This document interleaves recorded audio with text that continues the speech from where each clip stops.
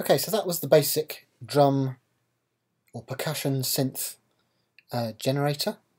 So what can you do having done all of that?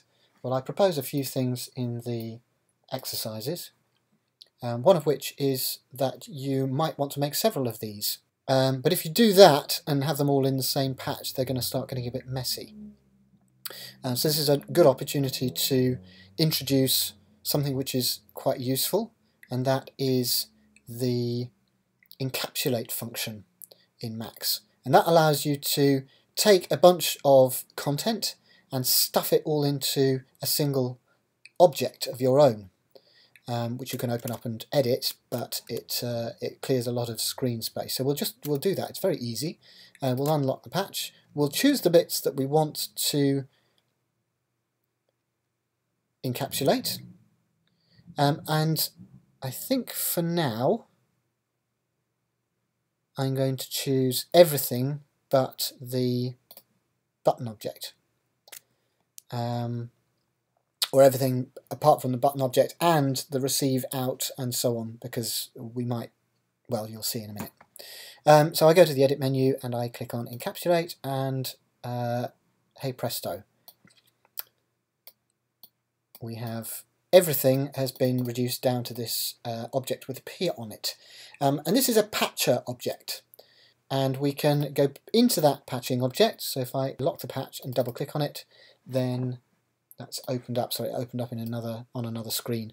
But there is our original patch with this object at the top here, which is an inlet, and that represents the inlet that you can see at the top of the object here. And if I wanted to, I could make a new inlet, and you'll notice that they're numbered. So the first inlet is number 1, second inlet is number 2, and if I move this out of the way, you can see that the second inlet has appeared there. If I remove this second inlet object, then the inlet disappears. And I can name this patcher object to make it clear to me what it's actually got in it. So if I unlock the patch again, I can put a space after the P and put in the name of this. So I'll call it snare-ish. And when I do that, then it reduces in size to accommodate the word. And there you have it. You've got an object which has an encapsulated function. And then I could simply press Alt and drag to make another one. Maybe call this a I don't know, symbol-ish. Double click on there, and I can modify my original sound. Oh yeah, I'd forgotten, I already changed it, so this certainly wouldn't sound like a snare. Again, I can click on clear to clear. Well, it's only cleared that first one, so maybe we'll clear all of them.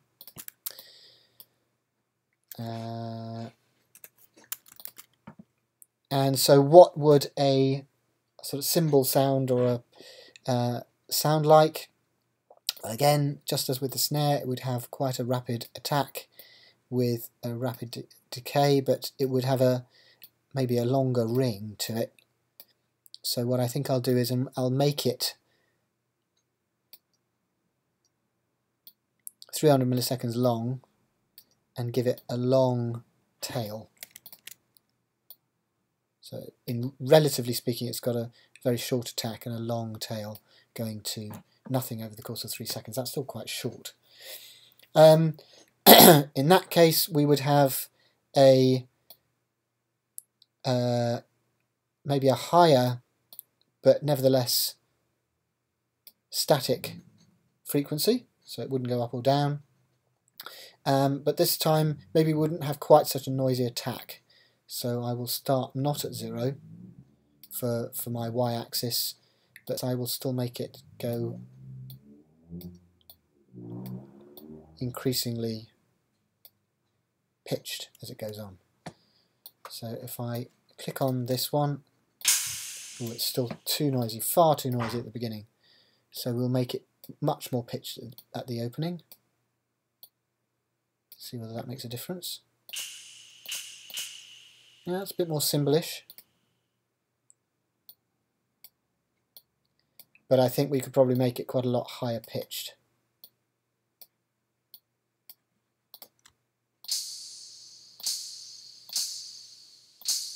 Yeah.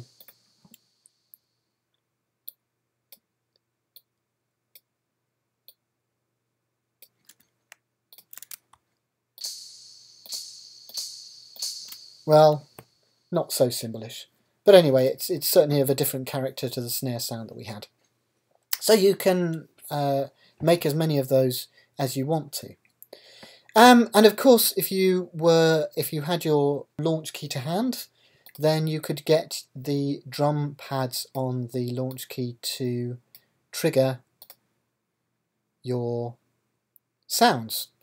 Now, I don't have a launch key to hand, but I do remember that we need a note-in object in order to receive the relevant data.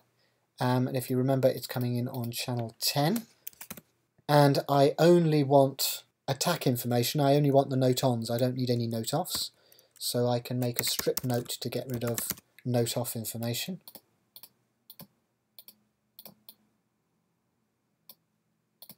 And then I will choose which pads I want to receive data from.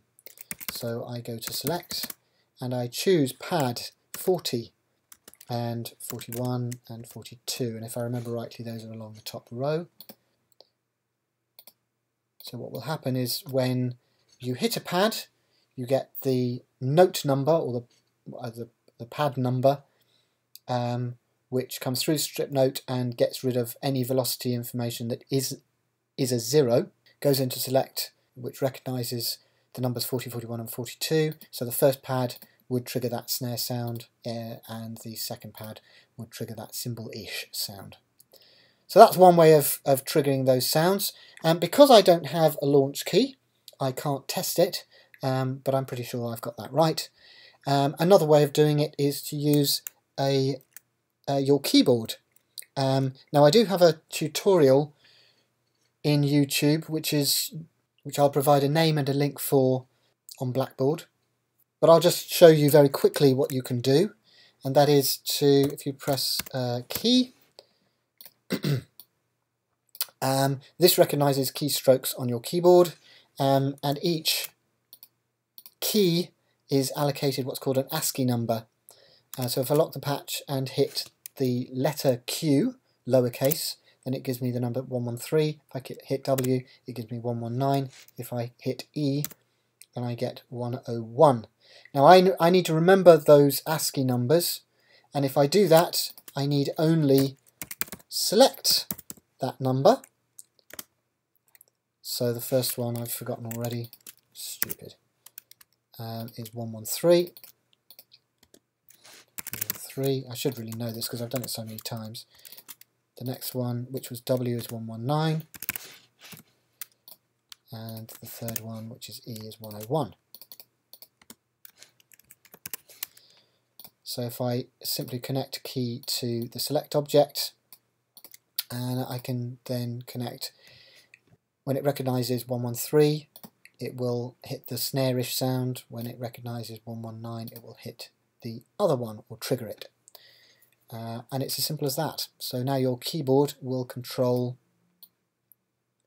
your drum hits. That was Q, that was me hitting Q, that one was me hitting W. How handy is that? And another thing you can do, of course, is to integrate this with a sequencer. So here's one that we made in the first week. I've just copied and pasted that one in. And let's get rid of this so we can actually see the thing. So this is one track of a step sequencer, and of course you could add more. But we no longer need the external MIDI synth on the computer. So instead we could connect the outputs of this very simple 8-beat step sequencer to one of these percussion sounds. So I'll do that.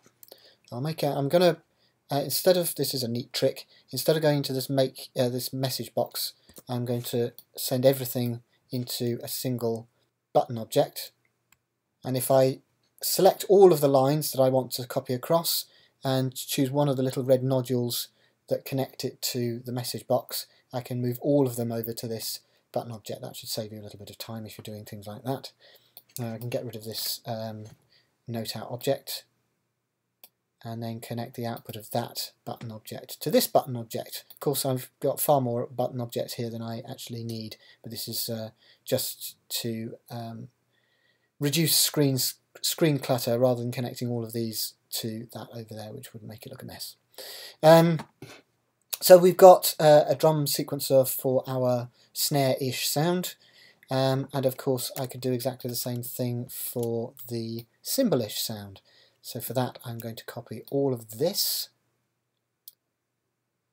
and connect that select object to the counter and connect that button object to the cymbal button object. So now we've got metro and counter controlling the count for both of these sequencing, what we might call tracks, and both of those in turn are connected to our two instruments up here. And once again, you can duplicate as much as you want in order to make something a little more sophisticated. And that should work.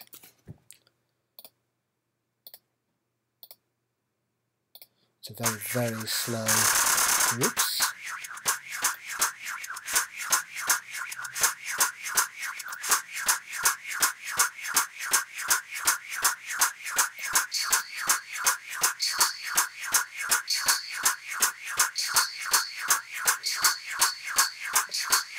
That's quite enough of that. So there you go. With a little bit of fiddling and a little bit of finessing, you could come up with something potentially quite usable with that.